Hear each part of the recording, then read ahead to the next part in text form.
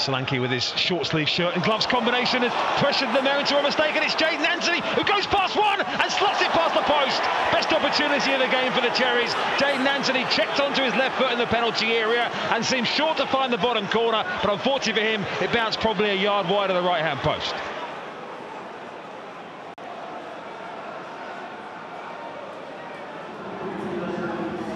Will just break off as Phil Billing, left side of the penalty, driving it in towards Ryan Christie. Oh, he's missed from 3 yards. Well, Ryan Christie, I feel like a stuck record. What's he got to do to score? That will not be a better chance. He will not get a better chance than that one. A brilliant ball from Billing across the 6-yard box, and Ryan Christie got across the front of the defender. Taylor maybe just did enough, and Christie didn't get any sort of connection on it. Here's Jones away down the right-hand side again, then Anthony in hot pursuit, and Anthony's brought him to the ground, and Jones, what's he going to get here? It's a penalty. Chris, he's done exactly there what he's done with the other three.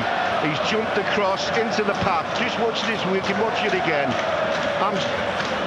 Yeah, he gets in there, and he hooks up behind him. Andras Spora, the Slovenian striker, up against Mark Travers, has already made a couple of important saves. Not this time.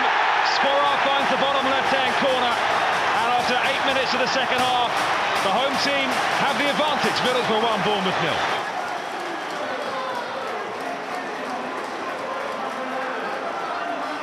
Junior Stanislas is standing there as well, but does it need Billing's pace?